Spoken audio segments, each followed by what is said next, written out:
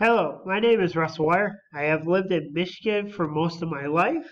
I am a big Michigan State Spartans and Detroit sports fan. I try to watch as much college football as I can, as well as Major League Baseball. I enjoy listening to 80s rock radio as well as 90s country music. I was raised on a livestock farm in Michigan where I showed animals in 4-H and at the county and state levels. I do enjoy traveling, and last summer, I was able to visit St. Louis for the first time.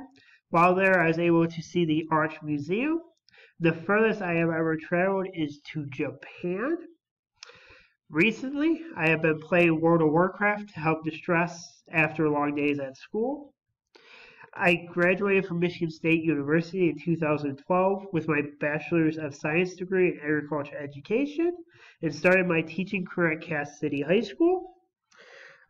During my time at Cass City High School, I did receive my master's degree in career and technical education. After being at Cass City High School for 4 years, I decided I needed a change.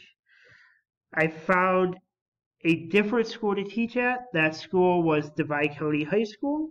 I am currently employed at Divide County High School, where I am teaching classes that include Agriculture 1, Agriculture 2, Agriculture 3, as well as egg mechanics, woodshop, and horticulture classes.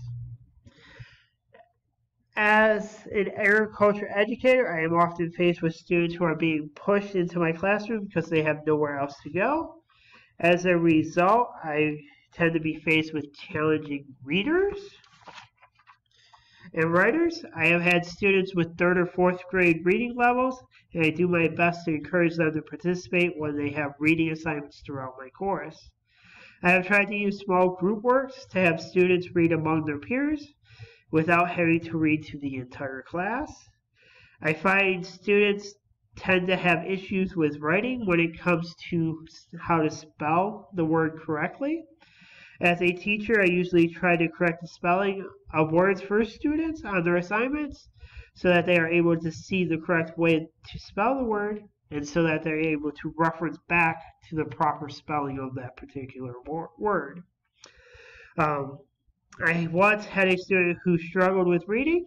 Any work that involved reading required me to highlight the sentences in the passage with the correct answer, with where the student could find the correct answer, so the student could actually answer and find the answers to his questions. The biggest literacy-related challenge that I'm facing in agriculture education is motivating students to read and write. Some of my classes are exposed to reading and writing that involves their textbooks, which can be a battle at times for students to do this. One writing assignment that I had my egg mechanics class complete was to write a paper on the different components of an engine, their purpose, and how their components related to one another.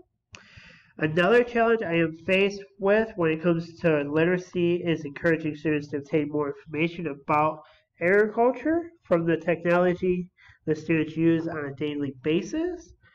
Lastly, I am challenged with having students apply the new information that they obtained to their prior knowledge and to reflect on how they may have grown in literacy within my course. I hope to learn more about motivating students to take on a stronger role in their literacy needs. I'd like to find additional ways to encourage literacy within my classes and what types of grammatical errors I should be focusing on when I assign literacy assignments.